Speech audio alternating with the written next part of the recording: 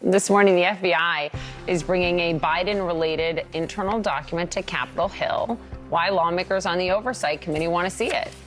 Well, this morning, the FBI is bringing an internal document for House oversight leaders to review on Capitol Hill today. Some Republicans expect it to shed light on a claim that then Vice President Biden accepted a bribe of $5 million from a foreign national in exchange for a policy outcome. The document contains allegations made by an unnamed whistleblower, which the FBI and the prosecutors could not corroborate. CNN's Sarah Murray joins us now. So, Sarah, why is the FBI bringing the document to Capitol Hill now? Well, look, James Comer, the House Oversight Chair, had subpoenaed the FBI for this document, and he has threatened to hold FBI Director Chris Wray in contempt. So this is sort of the attempt at a compromise for the FBI to come and share this document with Comer, as well as the top Democrat on this committee. You know, it allegedly has these allegations that Joe Biden was involved in a bribery scheme when he was vice president. The White House has denied this and dismissed this as political attacks. And the FBI has urged caution in this in some of their letters to the committee, pointing out that the kind of document that they're going to show these lawmakers today shows information that comes from a confidential source, but it's information that's unverified, that's unsubstantiated. And we've learned from sources that these allegations sort of stem back to the kind of thing that Rudy Giuliani was sharing with the Justice Department back in 2020. At that time, DOJ was led by Bill Barr. This was during the Trump administration. And DOJ was pretty skeptical with these allegations. A lot of the information was coming from Ukrainian sources. And as you pointed out, when FBI and prosecutors started to review this information, they couldn't corroborate the claims. So I think for Republicans, it's going to be sort of a heavy lift to try to prove to the American people if there's anything in this that is actually true. But again, they want to move this process forward. They want to see this document today. And I suspect we're going to continue to hear James Comer sort of banging the drum of potential contempt, because what he really wants is a copy of this document to be shared with Congress. The FBI is headed to Capitol Hill today to share information from a whistleblower about President Biden.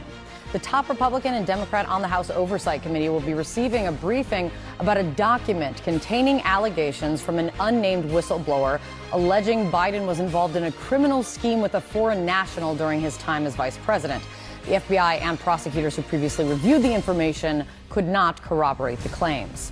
So the FBI is bringing what Republicans say is a Biden-related internal document to Capitol Hill as part of a House oversight hearing. What it could reveal. So this morning, the FBI is headed to Capitol Hill to share information with top members of the House Oversight Committee about unverified allegations surrounding or involving President Biden, allegedly. Lawmakers are set to see a document that some Republicans claim shows Biden was involved in a criminal scheme with a foreign national during his time as vice president. CNN's Sarah Murray is with us now. Sarah, what document are we talking about exactly, and why now?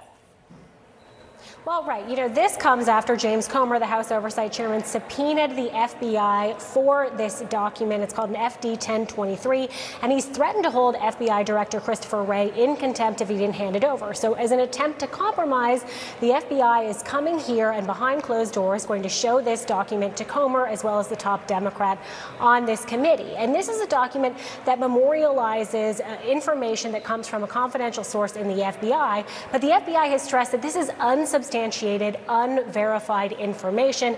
And when it comes to these allegations, which you pointed out, are involving, an alleged bribery scheme when Joe Biden was vice president, the White House has denied it. They've dismissed it all as a political attack.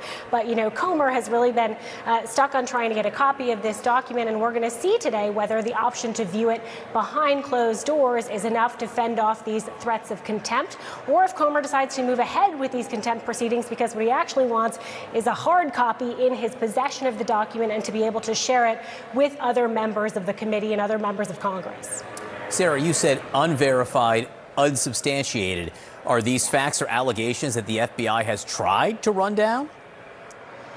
Well, look, we learned from sources familiar with the matter that a lot of these allegations stem back to what Rudy Giuliani was sharing with the FBI back in 2020. At the time, the Justice Department was being run by Bill Barr. This was during the Trump administration. He was very skeptical of these kinds of allegations. A number of them traced back to Ukrainian sources.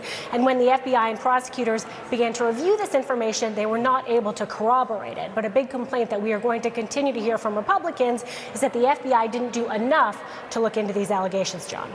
All right, Sarah Murray up on Capitol Hill, where there will be some action today. Keep us posted. Thanks so much. Just ahead here in the Situation Room, why FBI Director Christopher Wray could soon face a contempt of Congress vote. We'll have more news when we come back.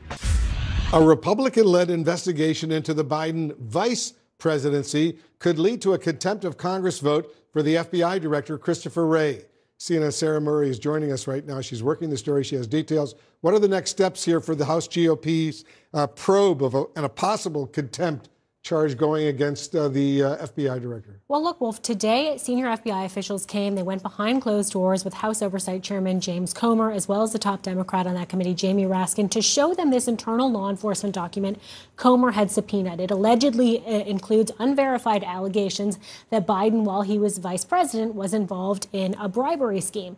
So as they came out of this briefing, Comer made it very clear he was not satisfied. He thinks that they should have access, the entire House Oversight Committee, and frankly, anyone he wants to share with in Congress, to this actual physical document. And he said he's going to move ahead later this week with these contempt proceedings against FBI Director Christopher Wray. We also heard from House Speaker Kevin McCarthy today, who has pledged there's going to be a full House vote on this contempt issue. Now, the FBI says this is unwarranted. They said, we've been very accommodating. We brought you this document that includes raw intelligence. It basically includes, what they would get from a confidential source written down in this FBI document. Again, uncorroborated, but the FBI is certainly not keen to have that out there.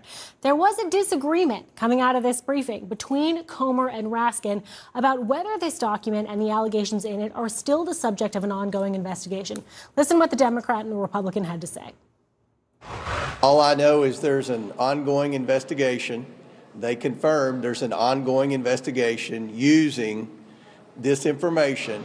I assume that ongoing investigation is in Delaware. I don't know that, but I assume that. What I know is that the FBI Department of Justice team under William Barr and Scott Brady in the Western District of Pennsylvania terminated the investigation. They said there were no grounds for further investigative steps.